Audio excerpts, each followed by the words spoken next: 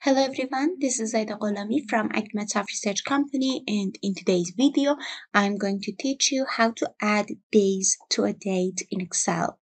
So probably if you have such a problem which you have searched for, you are beginner, but there is no problem. I'm here with you to guide you in order that you understand how to do these simple things in Excel.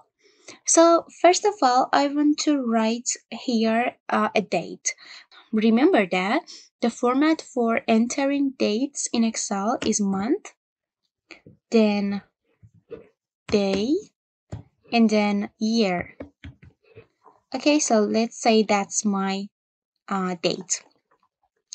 Then I want to add days. So I want to have all the days after this date listed in Excel. What I will do is to first select the cell, then I hover in the right down corner of the cell, and I should see the mouse sign like this, like a black plus sign.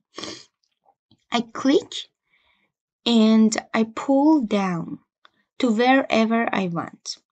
Okay, then what I will do is that it's Excel automatically adds date, okay? But if it didn't, you just need to go to this autofill options. You click on that, and then fill series is fill days. There is no problem, okay? So you can go for these radio buttons, fill days, fill weekdays, etc. But if you want to add days to a date in your Excel worksheet, that's how you would do it. So I hope you have learned something new.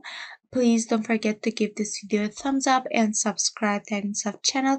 Please go visit Agmatsoft channel. We have videos from beginner to intermediate in Excel, and it's so fun. So I will see you in the next video. Bye.